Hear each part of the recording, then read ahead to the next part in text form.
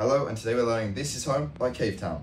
The first chord we're going to learn is C major 7, which is 2nd fret and 1st string. Now the strumming pattern for this is down, down, down, up. The next chord is C minor, which is 3rd fret, 1st 3 strings. Now the strumming pattern for this is down, down, down, up. Now the last chord is going to be G, which is 2nd fret, 1st and 3rd string, 3rd fret, 2nd string. Now the strumming pattern for this is down, down, up, up, down, down, up, down, up.